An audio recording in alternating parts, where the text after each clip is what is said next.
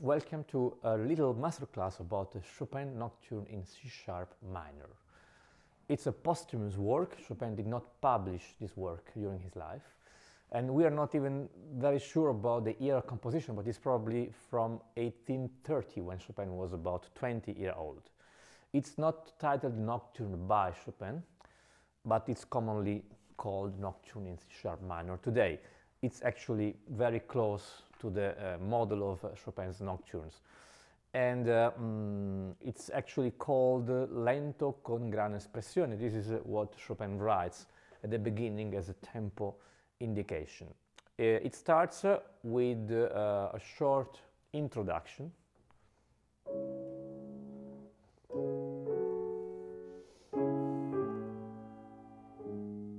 Which is repeated another time.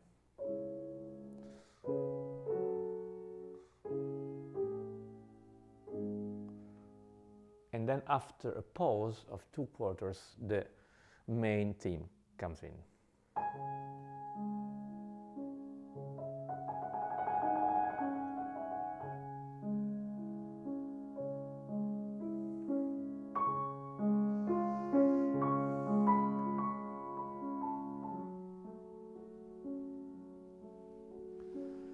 There are many things happening already in this nice beginning.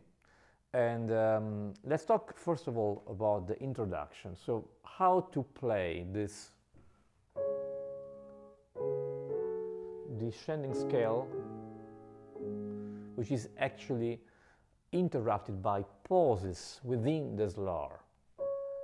Pause, pause. It's like a little breath. Of course, the pause is part of the melodic line, so it's not fragmenting very much the melody. It would be too much to play like this. I would rather stay within the same musical melodic tension, avoiding any accent and using the pedal, releasing the pedal very smoothly in order to create a little air between the notes, but without losing the unity of the melodic shape. And how to play the repeat? Of course, we have to do something different. I will not plan a very pre-programmed different dynamics for the repeats. Of course, somebody could just play as an echo, the first time louder, and then pianissimo.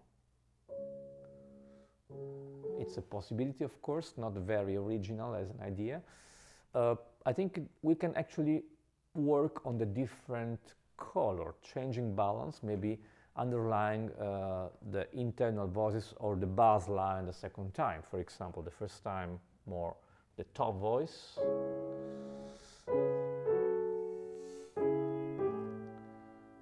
and then maybe underlying also the bass line or the internal voice. For example, or another possibility to change the shape of the phrase in this repeat, it's just to create a different dynamic form. For example, the first time we could start piano and a little bit of crescendo. The second time a little bit more, but losing our strength at the end with a slight rallentando. And here it comes the main theme.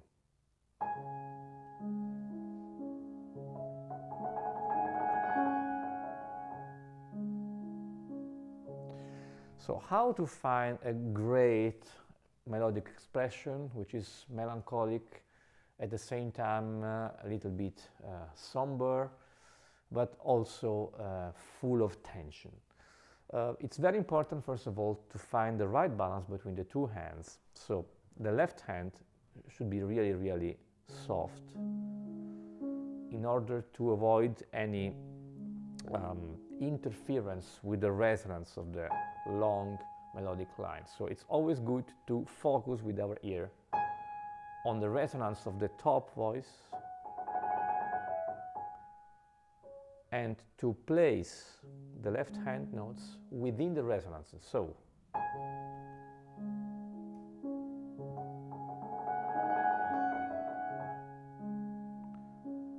and if we go down with the top voice, we have to go down diminuendo, even more diminuendo with the left hand. How to control the pianissimo with the left hand? Of course, it's always better in these cases to play not with the tip of the fingers, not in the twice way, which would be too concrete, but depressing the keys with a loose hand and no activity on the fingers, but rather let the finger go down without pressing on the key, just using the softest part of the finger and moving the hand in a way to avoid any vertical impulse, but rather horizontal touch.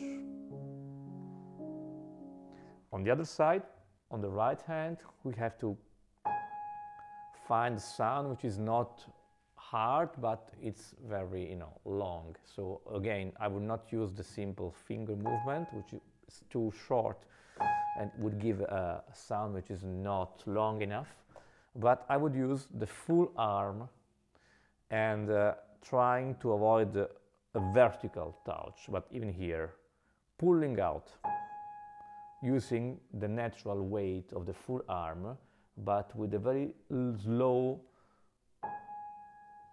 movement down to the key. So, and it's very important to connect the resonance of the first note of the melody to the second, to the trillo, avoiding any accent on the next note. So if I do this, I would have an accent here which is not nice because we are in a legato line. So let's listen to the resonance and connect the dynamic of the end of the resonance to the next note. And the trillo is a good opportunity for us to make a natural crescendo without having any accent.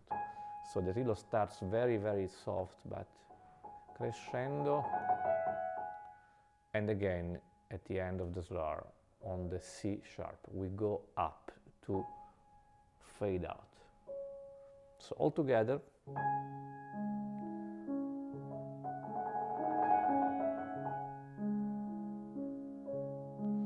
Now,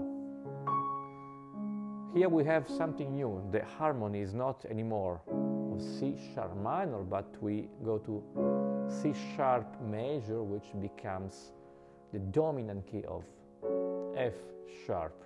So there is more tension here and more light, so we can actually change our touch. If here I was pulling out, here I will go in the key, I will push in, gently pushing in, so having a sound which is more intense than before.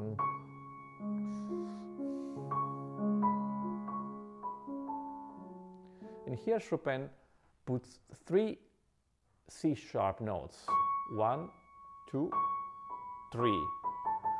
When we found the same note in the same melody, we have to be very careful, avoiding to play the same note in the same way, because if I play like this,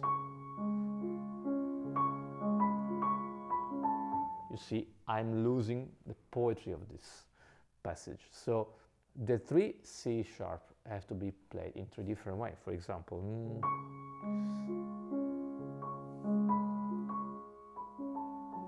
so I can deal with the touch, in or out, with the dynamic, less or more, and with the duration, with the tempo, with the rubato, in order to give the 3 different approaches to these 3 different C sharp.